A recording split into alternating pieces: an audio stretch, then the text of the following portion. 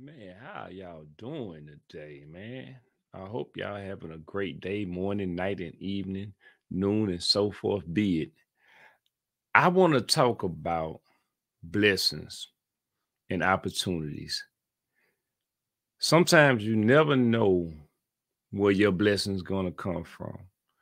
You never know what plan the higher power has in store for you. But sometimes we get so caught up in trying to hold on to the things that we currently have, or we get so caught up in holding on to the knowledge that we have currently learned, and we don't make room for new things. But when you're determined and still going after what you want to go after and chasing your dreams, the higher power will make room for you to get you that blessing that he know you deserve. So we're gonna talk about that, man, because I seen a story, man, where a blessing was brought to a young lady when somebody thought that they was ending her blessing. And she's still a sweet, sweet young lady, the way she handled it. So she, in my opinion, deserves everything that she gets. Her attitude says it all. Let's go ahead and look at this, man. Check this video out. But y'all know what we got to do, man, because it wouldn't be right if we didn't do it. What is that? You better go and back up. Southside man and mailman in the building, bruh. Nino, what you hollering when you scream, bruh? Yeah, man. It's your guy Mailman, bro. I hope y'all having a great day again. I hope everything is going smooth, man. So have you ever been doing something just to learn it, or because you love to do it? And again, that just doing it turned into an actual gig, and start really paying the bills. And in this particular situation, we're talking about a young lady that became a brand ambassador, just off doing something that she loved. And she's doing great, and I'm very, very happy and proud of her, because I'm trying to learn this social media thing. I'm not great at it, but I'm good at running my mouth. That's what I am good at. And I think I do have pretty good opinions and outlooks on things, and I have a lot of knowledge in this brain that I can share with the world. So them are the things that I am good at. And I do feel like that I can bring value to a lot of people's lives, and I can definitely uplift people in a different way than some YouTubers probably can. You have some people that uplift in this way. I'm not saying that what they doing is wrong or right. I'm just saying I do it different. I do it my way. That's what I'm saying. So I just try to bring a way to this internet in the way that I can. But I don't know how these people get these 100,000 views and 500,000 views and all these likes, and they go viral and they blow up. I'm trying to learn that. But this young lady I'm about to talk about and about to show this video on, um, it seemed like it just organically happened for her. And that's just the thing. When God got something that's meant for you, it's gonna happen for you, no matter what. So let's look at this, man, and check out this young lady. I'm gonna give my opinion of how I feel about everything that this young lady has done and that's doing for her. And then we can chop it up and talk. And this stuff over here to the side, y'all. Don't, again, like I told you, I'm trying to learn this YouTube thing. So I got these analytics of just trying to learn how things work. So don't mind this stuff over here to the side. That's something I'm trying to learn myself, because I'm trying to really make this YouTube thing become a stream of income. Let's check this out, though. Welcome back on this Friday morning, everyone. We are 45 minutes after the hour. A major fast food chain made a major mistake when it decided not to allow one of its employees to continue making TikToks about the food. Miriam Webb is a former employee at Chick-fil-A now. But when she worked there, she would make videos about new menu items and then share her Chick-fil-A food hacks with her many followers. Her videos were so popular, they garnered millions of views. But that all came to a screeching halt when Chick-fil-A asked her to stop making the videos.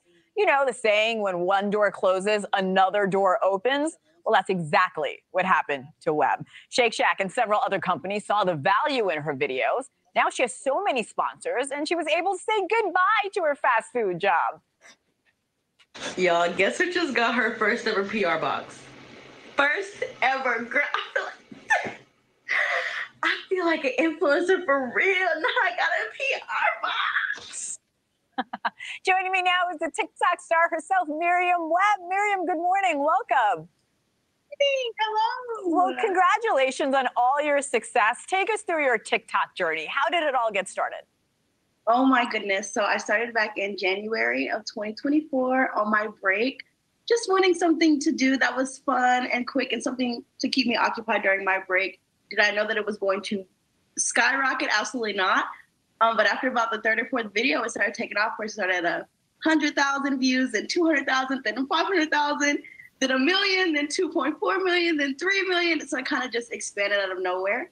And it's been a journey. It's been scary. It's been an emotional roller coaster, but I'm so grateful for the opportunity. I'm so grateful for everyone who supported me, loved on me, commented, even reached out to Chick-fil-A to try to defend me. People have poured their love into me, and I felt every part of it. So it's been a lovely journey. So let's talk about Chick-fil-A. How do they find out about your videos, and what do they then say to you after they found out?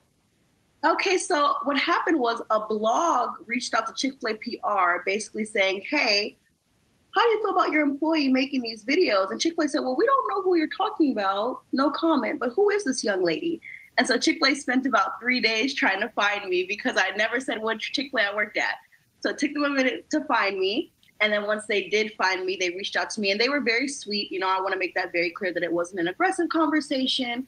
I wasn't bullied into the decision. You know, we all sat down and they just explained to me that my videos didn't break an employee rule, which was just filming in your uniform at the restaurant. And so we had that conversation and I took it humbly. You know, it wasn't a big deal. They were so sweet about it, you know, especially for, oh, go ahead. You know, you're still speaking so positively about them, which I love. But then Shake Shack reached out to you and other companies are sponsoring you. Tell me about those other companies and how Shake Shack reached out. It happened so quickly. And I also want to know, you know, you were saying how I was able to leave my Chick-fil-A job. It wasn't because I was like, oh, I'm so much better than Chick-fil-A now.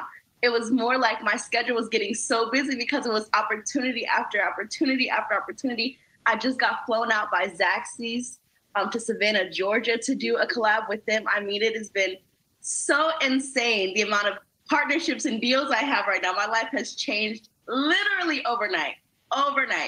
Well, it's obviously well-deserved. I'm curious, have you heard from Chick-fil-A since, especially considering you've seen so much other success with other fast food chains like Shake Shack? You know what? I have not, but I do still go visit my store. I was just there last Friday. I came and said hi to everybody, and everybody was so supportive, gave me all the hugs and all the love. So officially the company hasn't reached out to me, but my personal store, they love me and they support me so much. Well, you're so inspiring. That's why. And your personality, truly, it's so joyous. I'm really enjoying talking to you. Very quickly here, Miriam, dream PR box or kind of dream sponsor that you'd love. Oh my goodness. Oh. Rihanna Fenty Beauty. Rihanna, if you see this, I'm wearing your foundation. Okay. I love you, girl. Call me. Riri, me too. Let me hitch that wagon to Miriam. Yes. Yes, we're manifesting it right now, Miriam. Well, congratulations to all your success. Here's to Riri watching. Miriam Webb, thank you so much. Thanks for watching, everybody. All right, man. So I'm just going to make this real straight to the point, simple. What I want to say here is congratulations to that young lady on all the success that she's has achieved. The current success and to her future success. And the thing that's like, whoa, she said she just started it in January 2024. Like it's only May and it just took off. I'm assuming this took off probably around about March or April. So it's not been long for her to just take off. And that was through TikTok. So, you know, I don't know. I'm trying to learn it. Anybody that is teaching me how to work this, learn this thing, I'm definitely trying to learn. I'm open to it. But to get to my point is what I'm trying to say is in life, take this young lady here for an example. People don't always see your value. The people that you might be around that you're trying to get to see your value may not always see your value. They could be your friend for years. They could be your friends for the last 6 months or so forth on, but they might not see your value. And sometimes people get caught up in since somebody currently or that inner circle doesn't see their value, mean they can get discouraged and they will sometimes quit or just go to another job or stop talking about it because they don't want to be embarrassed. Don't never get embarrassed about your dreams or chasing what you feel is meant for you. Because again, if one person doesn't see your value, that doesn't mean there's not a stranger or somebody you haven't met or somebody on this internet that we call the World Wide Web that's not watching your videos and see your value. Chick-fil-A had an asset in the bag that was promoting their products. Yes, even though you're a big company, multi-billion-dollar company, but as we have all seen, there's no company that never has room to grow. Every company is always trying to grow. Chick-fil-A had an asset on their hand that could have helped their brand grow. Yeah, again, like I just said, we know they're a billion-dollar company. They don't need help to make money, but it never hurts if you have somebody that loves your product that much that's promoting your product. Why not embrace that and take that under your belt? Because your competition did. Shake Shack, Zaxby's, and probably many other people are going to embrace that asset that you had once. And I'm sure now that even if you can always circle back to that asset, but the value, well, let me say this, the price that you probably would have got that asset for no longer exists. Yesterday's price is not today's price. So I just want y'all to take watching that video. Hope that inspires y'all and believe in yourself to chase your dreams and never let nobody discourage you, because when somebody else don't see your value, there's always another person, and they might be a stranger that see your value. And for me, I remember when I started my business, oh man, over 20 some years ago, it was scary because you get so used to getting that weekly paycheck or that bi-weekly paycheck, and you get comfortable with that, and you become dependent on that. And I remember I was depending on that, and then I lose a job to get unemployment. And so one time when I lost a job and I couldn't get in unemployment, and it was like, oh, we got to really make it happen. But we'll talk about my story one day. I just want to congratulate this young lady and just give y'all some motivation to say, hey, just because somebody don't see your value doesn't mean somebody else won't see. Just because one person doesn't see your value doesn't mean another individual won't.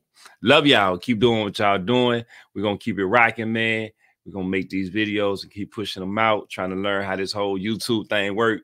It's like a whole new career for me, man. I'm still doing my other career with my landscaping and my tree companies and stuff. But this here, running my mouth and talking, I like to do that. I love y'all, man. We out of here.